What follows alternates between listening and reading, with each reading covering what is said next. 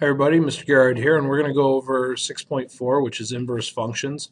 The number one thing to remember when we're finding inverses for any type of function is to switch x and y. It's kind of important. It might stick out a little bit throughout the presentation, throughout the video, but please remember that whenever we're doing inverses, whether we're finding inverses or working with inverses, the key is to switch x and y. And so we're going to start off with just a random function here, f of x. And what we're going to do with f of x is we're going to find the inverse for it. And we're going to do that by switching x and y. So here our order pair is negative 2, 3 for f of x. And so to find the inverse, we're going to just switch x and y. And so negative 2, 3 becomes 3, negative 2.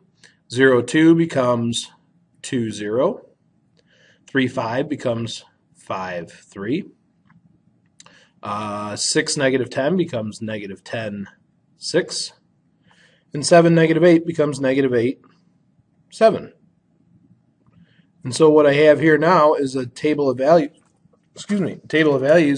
that tell me what f inverse is. And so if f of x is this function here, then f inverse of x is this function here. Same thing can happen if I just have a list of ordered pairs. For example, I have g of x equals negative 5, 2, negative 3, 5, negative 1, 2, 1, 5, and 3, negative 1. I can write that g inverse, or g to the negative 1 of x, is equal to, and we'll just take these ordered pairs and switch x and y. 2, negative 5, 5, negative 3,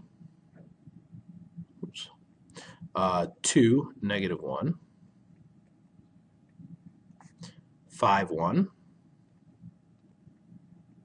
and negative 1, 3.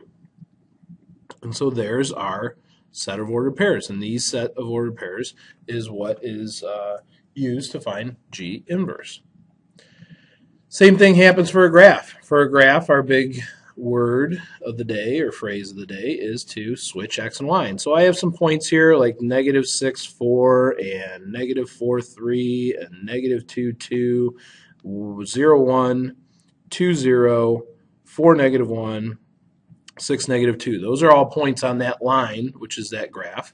And to find the inverse, I'm just going to take the coordinates and switch x and y. So instead of having negative 6, 4, I'm going to have 4, negative 6. So there's 4, negative 6. Instead of having negative 4, 3, I'm going to go to 3, negative 4. Instead of having negative 2, 2, I'm going to go to 2, negative 2. 0, 1 becomes 1, 0. 2, 0 becomes 0, 2. 4, negative 1 becomes negative 1, 4. And 6, negative 2 becomes negative 2, 6. Now what I'm going to do is I'm going to draw this line in here.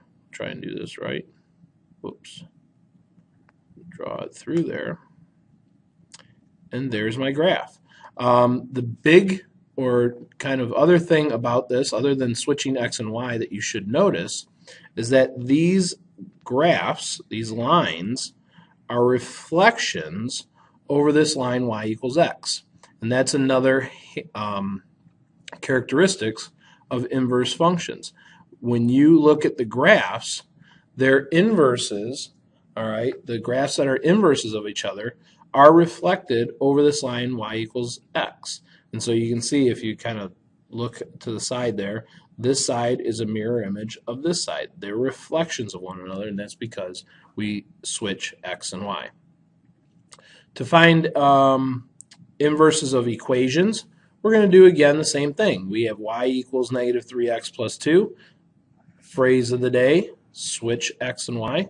And so I'm going to go ahead and say x equals negative 3y plus 2.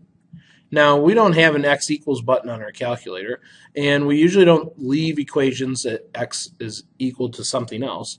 So what we're going to do is we're going to solve for y. So I switched x and y here.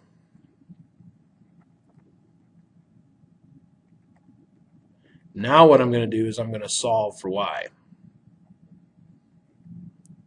And we should all know how to do that. I would subtract 2 from both sides.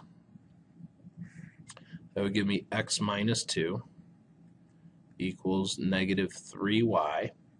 And then I would divide both sides by negative 3.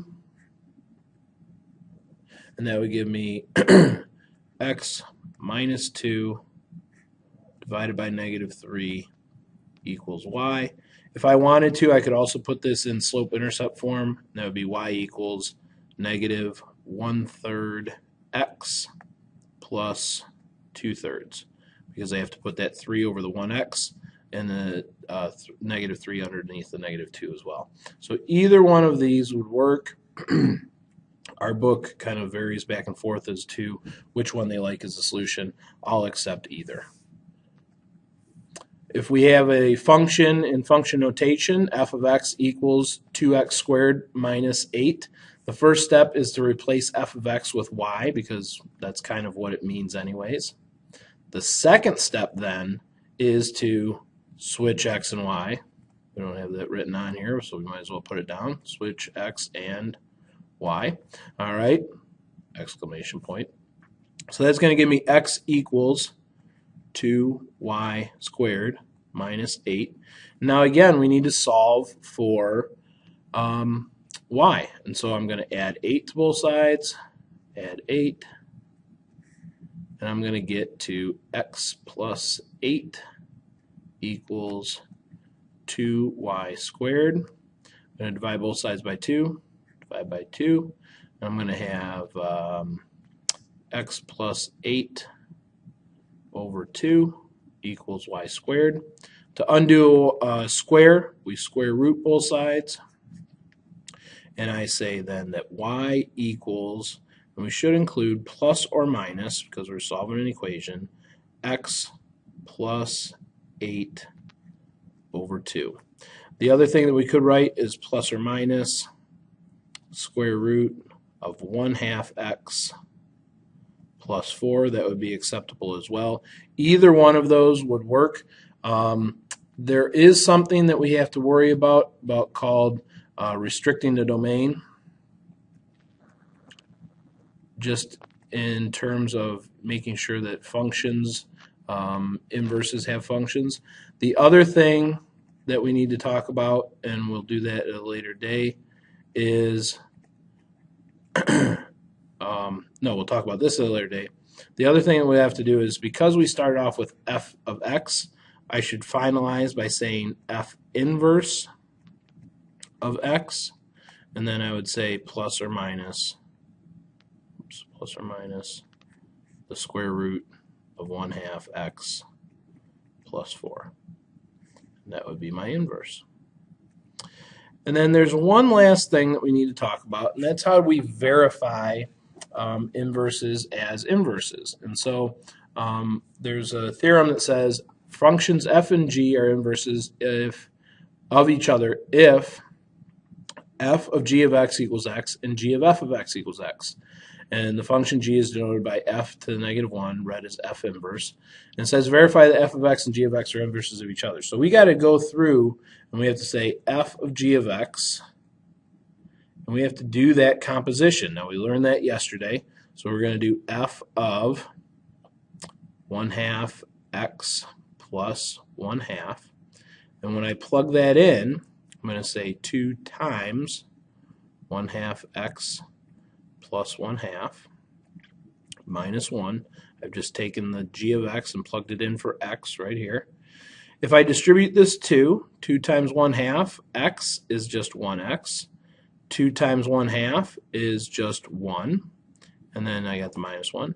And x plus 1 minus 1 is x. So I've shown that f of g of x equals x. I now also have to show that g of f of x equals x. So I write g of f of x. And then I say g of 2x minus 1. Plug that into my g function, 1/2 2x minus 1 plus 1/2.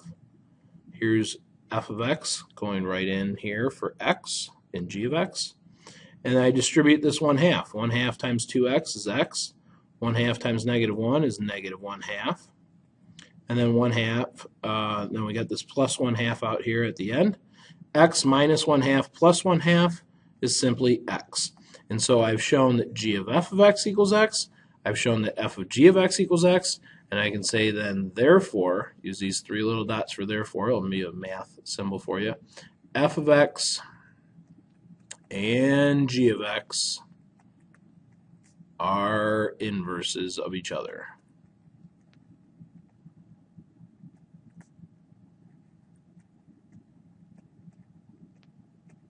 Okay, so we're going to have you do some practice problems tomorrow.